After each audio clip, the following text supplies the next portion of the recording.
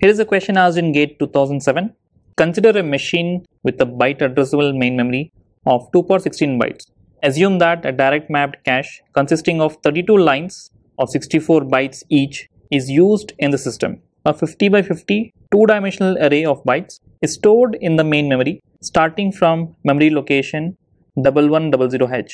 Assume that the data cache is initially empty. The complete array is accessed twice. Assume that the contents of the data cache do not change in between the two access. How many data misses will occur in total?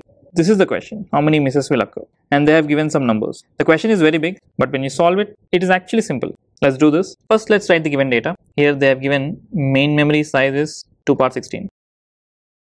Then they said number of lines is 32 lines. So number of lines is 32, that is 2 power 5. So 5 bits for cache index. Then they said 64 bytes each. That means the block size is 64 bytes, which is 2 power 6. Therefore 6 bits per block offset. Then they said array is 50 by 50. So 50 by 50 means 2500 bytes. And then they have given a memory location. This is the location from where we started copying the data. And that address location is 1100. H represents that it's in hexadecimal. Alright. Now for convenience, let me also draw the diagram. So they have given a 32 line cache. Therefore I have drawn a diagram with 32 lines starting from 0 ending with 31. Okay, now let's decode this particular address. 1 means 0001, again another 1, 0001, then 0, 0000, 00000. So this is hexadecimal to binary conversion. This is the address, 16-bit address, right? Now let's partition this to understand where exactly this line is. So block offset is 6. So 6 bits, this is the block offset. Then cache index is 5 bits. So 1, 2, 3, 4, 5. This is the cache index. Now when we convert this to decimal, this is actually 4. 100 is 4. So it means that in the cache, the data starts from this particular location.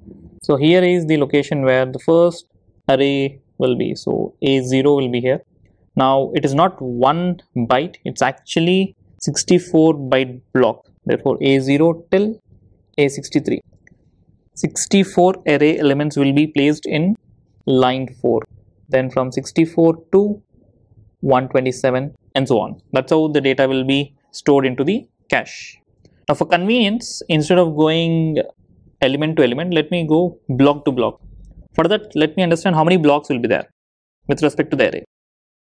Array blocks will be, we have 2500 bytes and each block can hold 64 bytes. Therefore, this is 39.06. So roughly 40 array blocks are there. But look at the capacity. We have only 32 lines. So obviously some blocks has to be replaced. So let me list out. So the block 1 will be here, then block 2, block 3, 4, so on. Here it will be block 26, 27, 28. Then 29 will be here, then 30, 31, 32. Then what will happen? So basically this will be replaced with 33, then 34, so on, so on. So I think probably over here, this will be the block 40.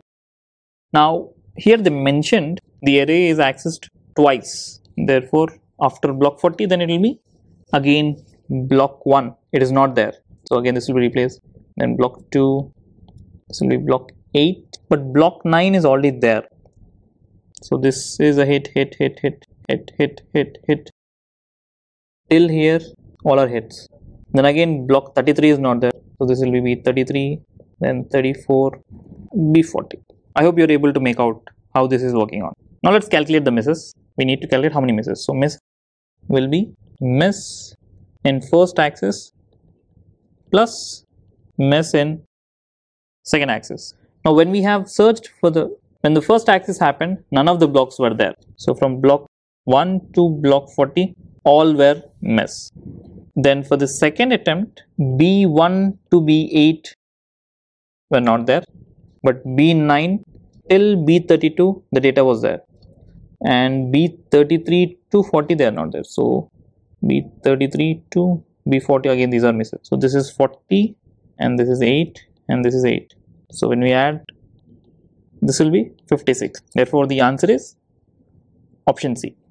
And there's a continuation for this. Let's do that as well. Which of the following lines of the data cache will be replaced by the new blocks in accessing the array for the second time? So for this, let me take the previous diagram. From the diagram, we can clearly see the data replacement is only happening between line 4 to line 11. That is option A.